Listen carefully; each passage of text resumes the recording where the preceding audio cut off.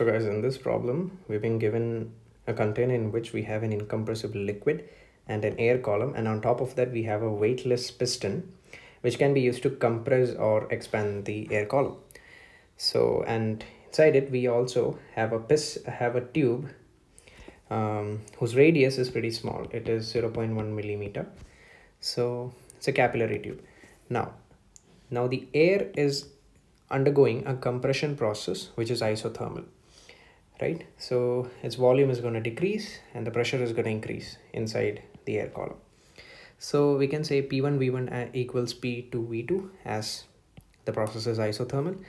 And solving these, right, initially the pressure is P0 and the volume is V0, and final volume of the air column is given.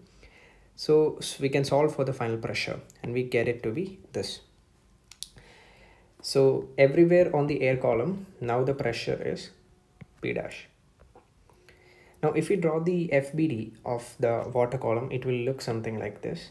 So this point is I'll show you in the other diagram. So this point is basically the interface of the air and water column, and that is this point that I've drawn here. And the pressure at this point is P dash as we just calculated above.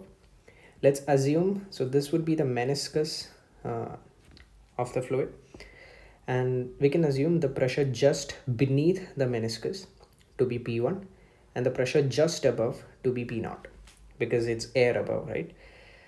Now it's given that the contact angle for the fluid is 0. Now what that means is this meniscus would be shaped spherically or hemispherically, I should say, right? Because the contact angle is basically the angle that so if you draw a tangent at this point, what that tangent makes with the wall, that is the contact angle. So if it would be 0, what that means is the meniscus would be shaped hemispherically. Now what it also means, the radius of curvature of the meniscus would be same as the radius of this tube. So once that is done, we can write the difference in pressures. P dash is P1, P dash minus P1. It would be H rho G because that pressure difference arises due to the change in, due to the weight of the fluid, right?